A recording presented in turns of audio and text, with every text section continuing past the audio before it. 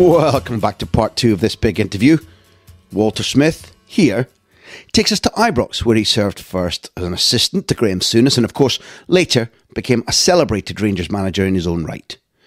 That move to Glasgow, to the club he supported as a boy, introduced Walter Smith to a facet of coaching he'd never experienced at United, with Rangers able to source and buy great footballers.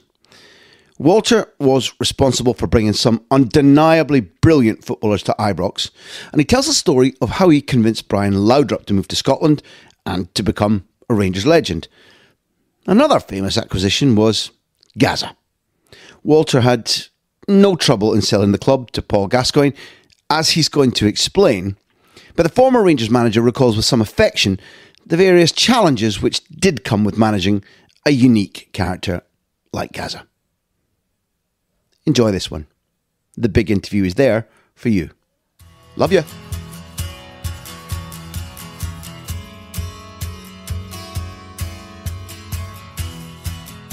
We are sitting by the banks of Loch Lomond.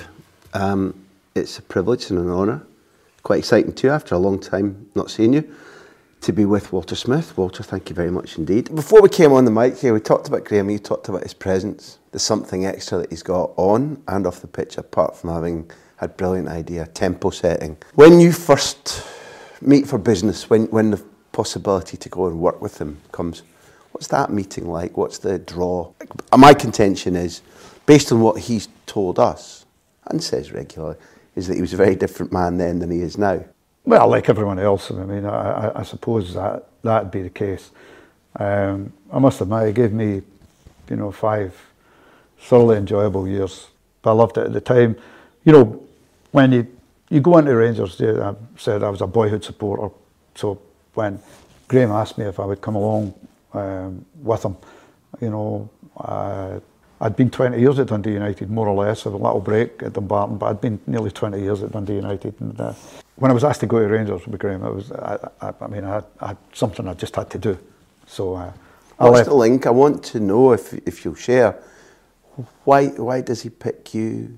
What are the links? Well, I think what happened there, he was looking for someone who had the knowledge of Scottish football, if you like, who was in a coaching environment already, to help him out, because he had obviously been in Italy with Sampdoria for 3 years. And, when he asked, I accepted.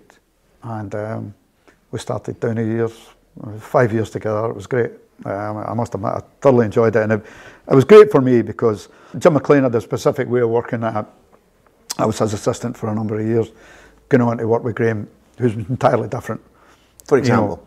Well, I mean, Graeme obviously, but Jim was all coaching, everything. Where Graeme's Liverpool background was one of, the whole lot, and Bob Paisley and the others there were great footballing people, very, very knowledgeable people, would put a team together and would say and make their demands on a team where this is the way we're going to play, and we'll put you together and you do what you do. You go and play. And they engendered a great atmosphere within the Liverpool team. This is Graeme telling me, I didn't know. So he brought that with him. Graeme would always say to me, we have to get good players in every position. That's what we do. And then we make sure that they have the proper motivation and we bring the best out in them. And, when you see Dundee United, Jim McLean had to rear these players and bring them up. We were moving into a circumstance here where you were bringing players in from other clubs and fitting them into your team. So it was slightly different way of doing things. That's exciting. So you get with him to go and say, there's a player, there's a fantastic player, he fits our system, he's got extra above and beyond his technical ability, let's go sign him. Yes. That's a very heady experience to try and it brought a realisation to me that, like at Dundee United, we were all in it together.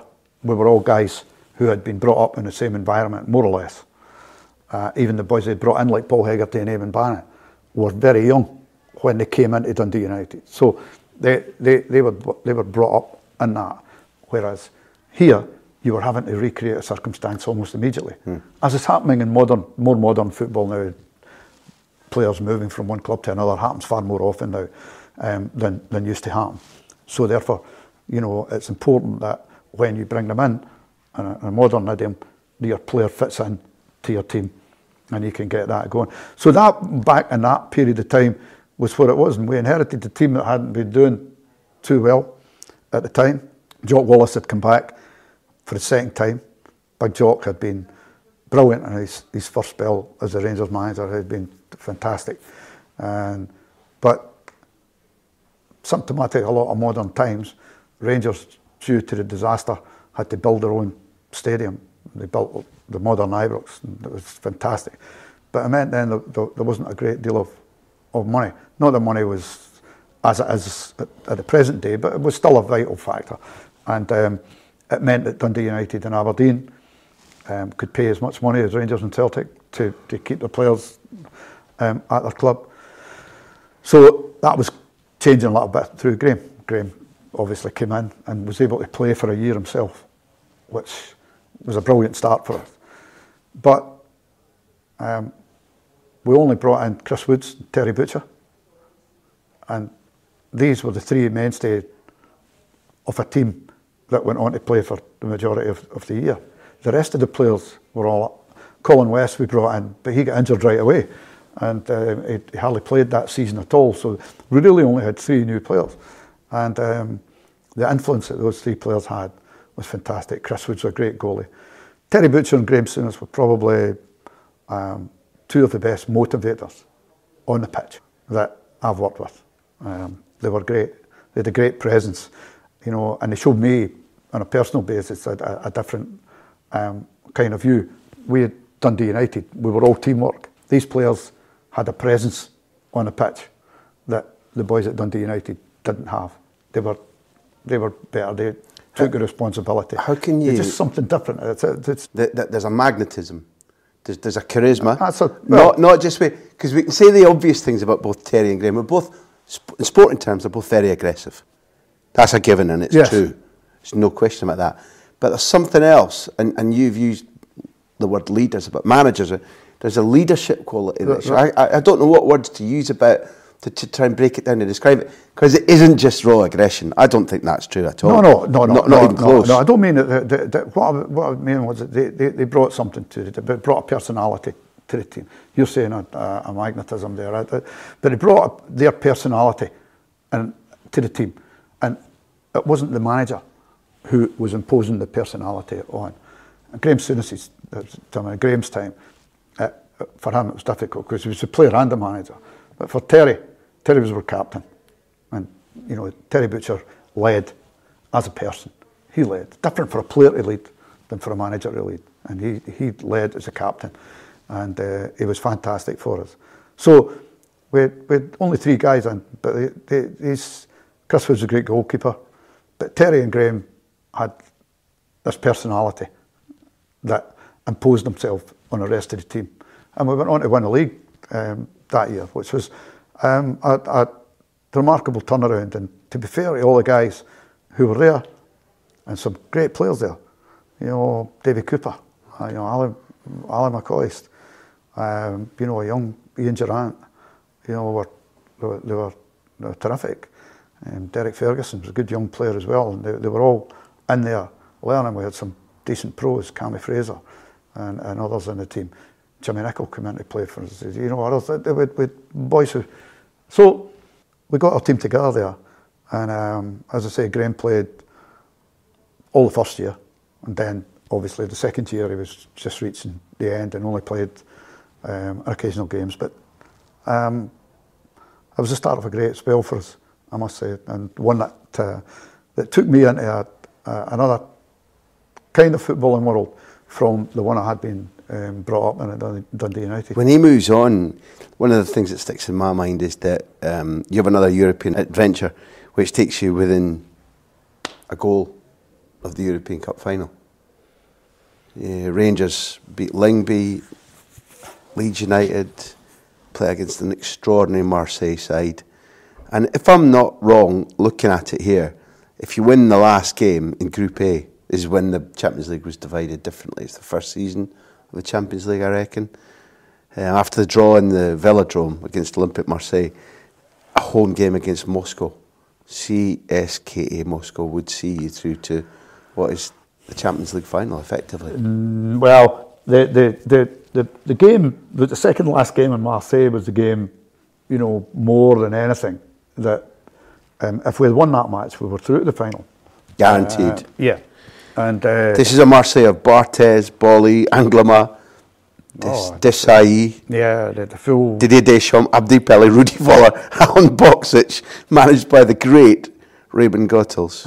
We had a great. But the thing about that was that team, our team had just kind of started the European adventure, and the first game at Ibrox, the game against Marseille, and we had preliminary rounds there. It was a different way of doing the Champions League at that time. The preliminary rounds were there, and we had to play in Copenhagen, and we had to play against Leeds, and these qualified you for the sections. And then in the sections there, we got, in the first game we played Marseille, we were well beaten. We drew, but we were well beaten. They were terrific in the night, and they were a really, really good team. And we managed to score 2 goals late in the game to get a 2-each draw. And, you know, they looked far better than us in that one. But as we went on in the group, we gained a lot of confidence there. And when we went back to Marseille to play... for anybody who hasn't been there, that's also heated, passionate, hostile, difficult place, hell of a stadium. It's no matter that we've listed all the players there and a wonderful manager, that's a venue. They were more nervous than we were in that one. You know, that was another game where Scottish teams have been caught up in bribery scandals and different things like that. Well, there's again... this is a Marseille side that get stripped of the French title in that era for having bribed referees. There was, same European-wise, they get caught there, but referee was Dutch, and there was no question on that night that there was no problem in that respect. You know, it wasn't that it was there. It was just galling that, you know, it could have happened in other games. In the context of that, the referees who refereed our game against Bruges, Ibrox, prior to the game against Marseille, was one that was again held up with suspicion afterwards. And the only contentious thing I would have said was in that Bruges game, Mark Haley got sent off, which meant that he missed the game in Marseille.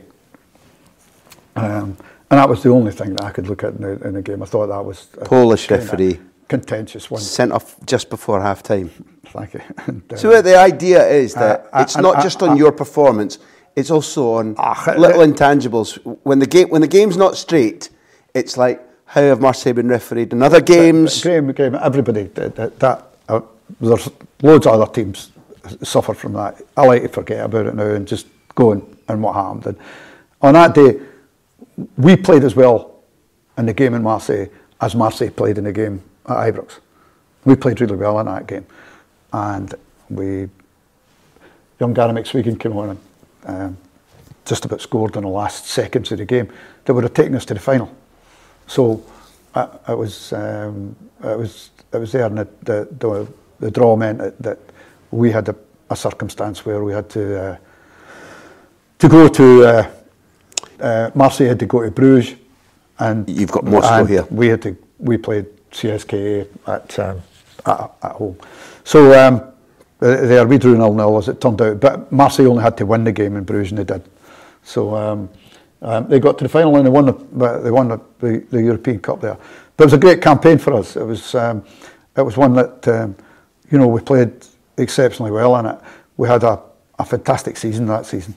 You know, we were in the midst of one where we had a run of games where we went 44 matches without losing, and it was great. 1992, 93. So we had 1 year build up when Graeme left, and 1 year then we got our team together in the second year there. It was a fantastic season for us. So And as close as disappointing, but club's been to a European Cup final or Champions League final since, and for some foreseeable time, I'd suggest. It's a long time ago, but to be that close was a hell of an achievement. Yes, it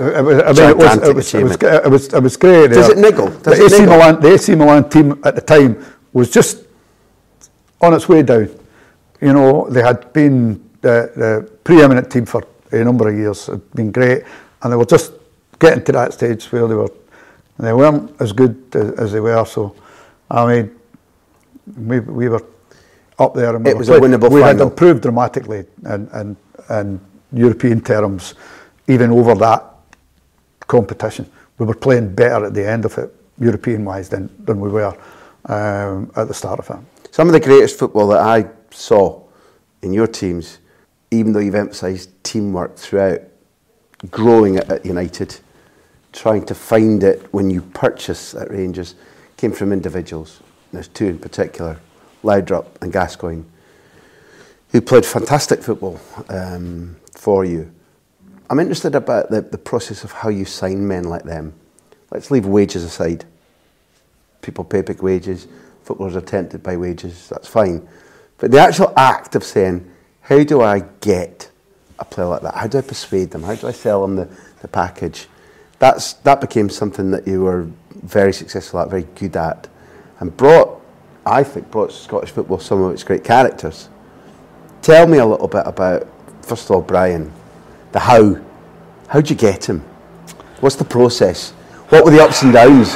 Actually, the process was, at the time, you know, when you work closely with your chairman, your owner, or whatever, we were in the midst of a team that had played exceptionally well for 3 years. When I took over, we had to change the team around. From Graeme and I were in the process of changing the team because the 3 foreigner rule for European games was coming in. So therefore we had to have a circumstance change the balance where we were turning around a lot of players. We had a lot of English players who were obviously classed as foreigners, and we were having to change that around. So when Graeme left, I had to continue that process. So you know, that team, when it changed, had 3-4 years of exceptional football. They played very well, and I started to say, well, you know, we've got to find something to bring an extra spark to us.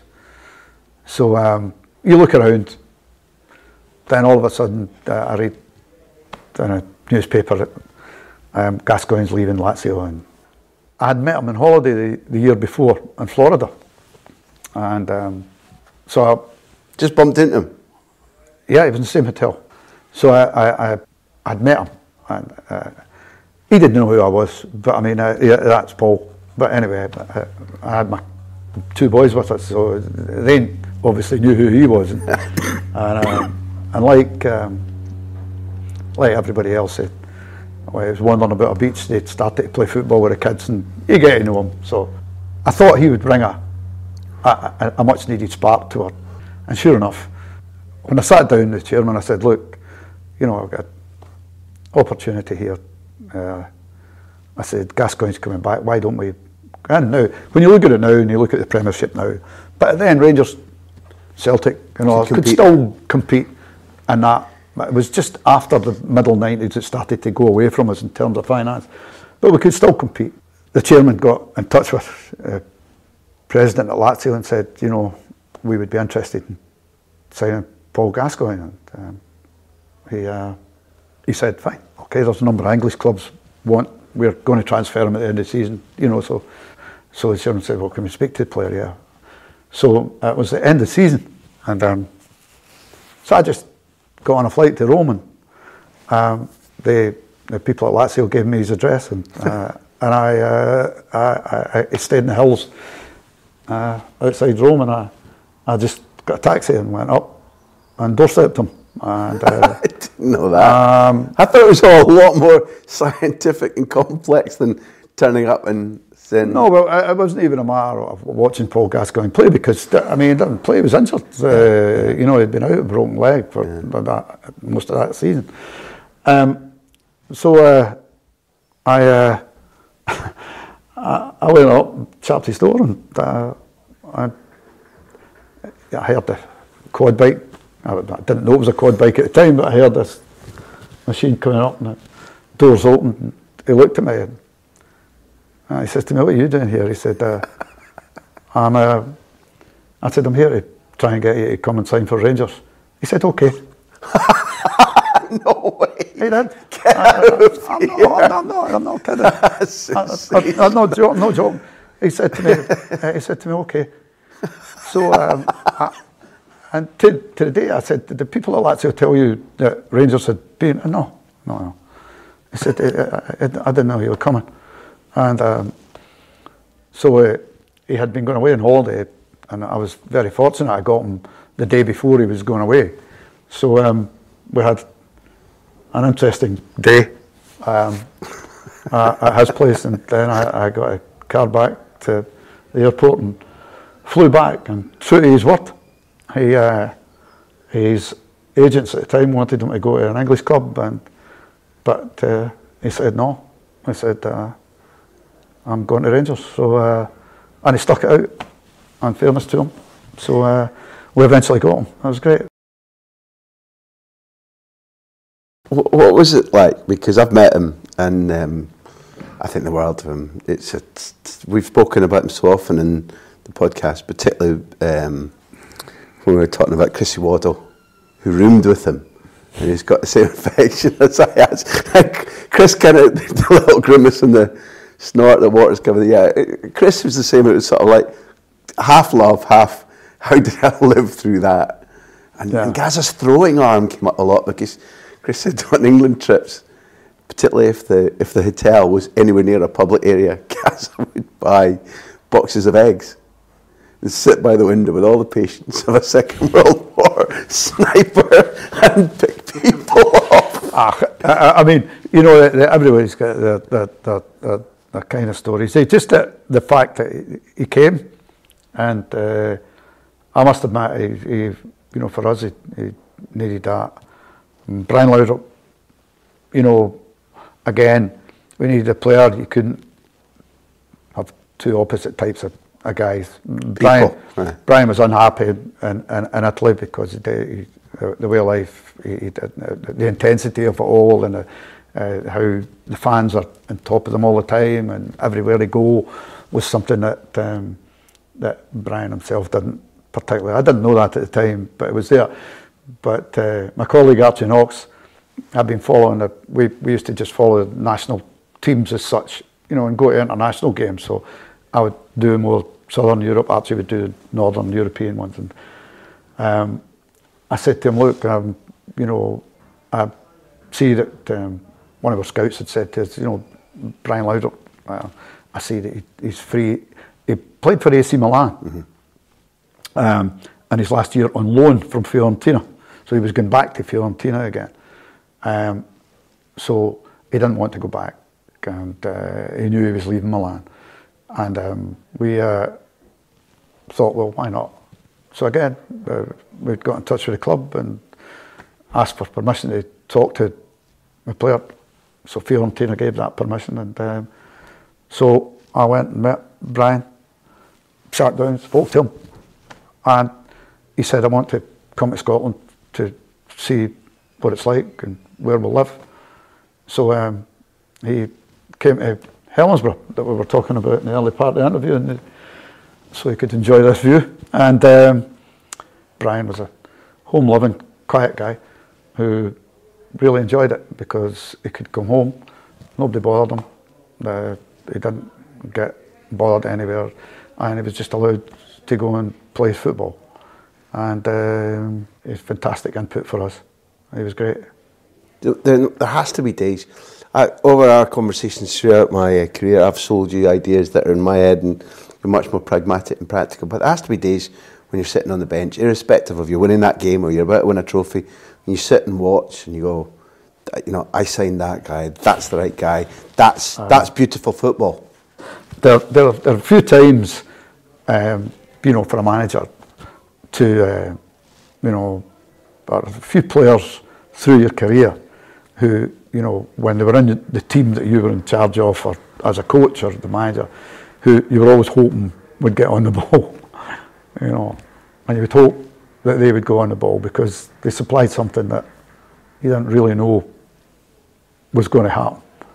You know, for a lot of other guys, once you get used to them, you know what a player's going to do in certain circumstances, where he's going to play. So Brian Laudrup and Paul Gascoigne brought us back to a team that badly needed it, and they saw us through some, you know, difficult years at the end to try and win 9 in a row, and a big thing in Scotland to equal Celtic's achievement. So, you know, for us, I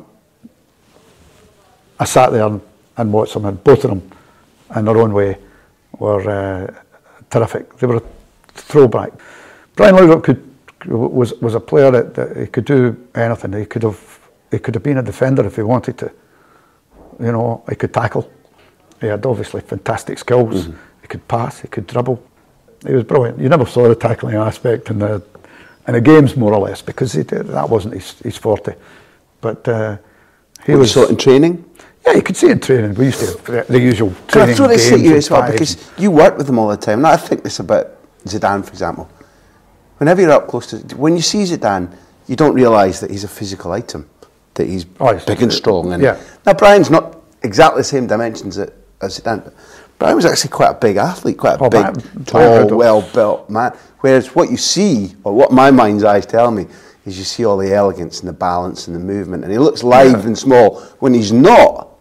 And I think that's a combination that people forget, that to be built like he is, but still to be gliding over the pitch as if you're not touching it, is, I think that's a big element in his and his brother's success too. And his makeup, it was great. So, you know, for us, you know, the both of them were terrific, but they took us away from, you know, maybe being a unit, if you like. You know, more or less, are the guys that played for us before. Well, some exceptionally talented boys. You know, both these players were kind of individualistic, if you like, more than anything else. And you know, it was great. Brian enjoyed the kind of freedom to play that we gave him, and they paid us back with a number of goals and fantastic performances. So. I just hope that you know, for any of the boys that you play under, that you have us there and they play for a team, they enjoy it at the time, and the majority of the guys that we have enjoyed the football at Rangers, and they were, I think, hopefully everybody remembers it as a great club and a great time in their career. What about managing Paul? It was always a challenge, but mainly in the kind of the boyish aspects of it. He's very funny. The kind of things. But when you take Paul Gascoigne, you take him knowing what you're taking. No use complaining about it. You know, you sit down and say to the rest of the guys, look lads, we brought him in. He'll probably get away with a bit more than the majority of the rest of you, but he'll win us football matches, you know, and he'll do that. It was never bad, you know, in a bad sense. It was always stupid things that would go and annoy you. Things that you know, it was kind of. Was there a car? Was there a car in the loch at one stage? He wouldn't even know about anything like that. You know, like. They just happened to him. They just come into his head and it happened to him. And the repercussions were always left to me or whatever. I must say, my colleague Archie Knox handled him fantastically and kept him out my road for a majority of you liked him because you took him in at Christmas. I remember you told me. That you wouldn't put an arm around him. You wouldn't like him. Yeah, to a degree. Yeah, I also got to, you know, be the other way with him as well, and that works for a period, and then he lapses back into what he was. But no one can take away the fact that you know, I mean, one of the most talented footballers of that generation of players, instinctively talented.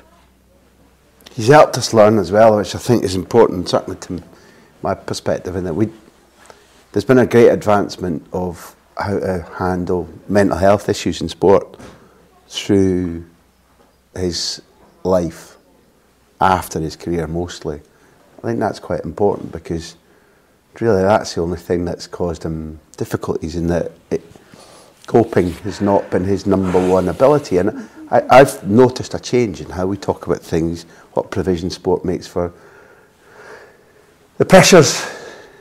Yeah, I mean, I think the thing, you know, like when he lost the Gazza persona, then that was always going to cause him a bit of a problem. He loved football. He knew that he was exceptionally good at it, and he never bogged himself down with tactics or anything like that was involved in the team. It was just play, and that was Paul Gascoigne. There was Gazza, and that's what you got. Play him as a midfield player, and that was it. You know, he wasn't overall interested in having an understanding of formations and things like that. So when the footballing side was going to leave him, you always felt that there was going to be a problem for him. But the one thing about him, that everybody that knows him is sorry to see what has eventually happened to him. And, you know, it's one of those things, many people have tried to help. And obviously, with those giving him that help, if it's not working out the way it should be, then there's obviously a very deep-rooted problem there. And that brings a kind of sadness to you, you know, that having seen a talent. I always remember one day I met Billy Connolly, and he said to me, he said, how are you getting on with Gascoigne? And I said, as usual, at the mention of the name, you start to laugh. And he said to me, Walter, always remember that you have to live with a genius. The genius will never live with you. And I always remember that statement. And that was Paul Gascoigne. We had to live, everybody's had to live with him in his time. But what he brings and what he brought to us football-wise was fantastic. What I think I'm asking as well, and I'm certainly proposing a little bit, I knew him just a millionth, just 2-3 meetings, whatever, every now and again. If you take away his demons and you take away the difficulties that he's had, which are not of his own making, some of them are inherited and whatever, he's a hell of a human being as well. He's a hell of a guy. You know, genuinely funny, nice, thoughtful, and it's not just a fool's I'll give you anything. There's a propulsion of genuine. If you take away all the football talent and take away the pressure and maybe make his overall life as a man maybe even better, there's a really good, funny, quick, bright-minded guy in there too. Absolutely. I mean, all that aspects of it, they're all there. They're all there. But, you know, you just felt whatever underlying, I mean, we're not, or I'm not intelligent enough to know what is causing him, the problems that he has at the present moment. In fact, I don't think many people are, because everybody seems to have had a go, and, you know, unfortunately, not a lot of it seems to be working. So, for those of us that know him, and I would say that's probably most people that know him, you know, from the footballing perspective anyway, we all wish you could eradicate those aspects from him and get back to some kind of normality. But I saw him 2 days ago coaching kids, with people saying thank you for coming, mounting a session. He was fit, he was well. It may only be temporary, but I raise it because I think that when people listen, I think it's worth highlighting what was good about him, what he was good at, what type of person he's like, frustrations and bumps aside, and we all wish him his well-being. But my perspective is, I watched him and I saw him one of the happier times of his life and his career, working for you. And I bet that by the time we get Gazza on the big interview, he'll have good things to say about being managed by Walter Smith. That's my proposition. And as in the majority of our conversations over the years, you can back that away if you want. It's been good going back over the triumphs of your career. Very interesting. I feel we've touched about the surface of it by about 5%. So we may come back for more. But you've got golf calling you away, so that's more important than this. When you retire, you know, you miss the kind of competitive aspect that football brings to you. I think more than anything else, you know. So golf sort of brings it back to me. I mean, where you compete with yourself as much as anything else. And is there anything worse than competing with yourself? It's the most frustrating That's game in the where world. you drive yourself absolutely, completely bonkers. It's the most frustrating game in the world. I started playing late, and I sometimes wonder why I do it. But anyway, yes. Favourite shot, favourite club? It's just getting around the greens. Oh, I'm just. I don't have any favourite club. I just enjoy. It keeps you active. You get ruins a good walk. People would always say, but no, I love it. I think it's great. I watch it quite a bit. I'm quite fascinated by, after trying to play, even though it did start later on. I don't know how these guys do it. I don't know whether I would like to have to sink 3-foot putts for an awful lot of money. And you've given me my outline. I would, listen, if I was sitting and you were at the Masters and it was a 16-foot putt to win it, my money would be with the bookies that ball would go in the hole. That's what I've learned. That's what I've learned over the years. No, I've been to Augusta, and I can assure you that the greens in Augusta are not conducive to that. It's an uphill putt I've given you to win it. Walter Smith, Masters champion, green jacket, blue heart. I've enjoyed that very much indeed. Thank you. A fabulous football career and well explained. Thank you. Thanks very much, Graeme. The Big Interview is produced by Backpage and me, Graeme Hunter. The music you always hear, the music that you love, is Beer Jacket. You can enter exclusive competitions and put your questions to our future Big Interview guests by getting on the mailing list at grahamehunter.tv. Yes, several thousand of you have done it, but come on, slackers at the back, sign up. Thanks for being there. Without you, this would be fun, but a lot less fun. See you soon.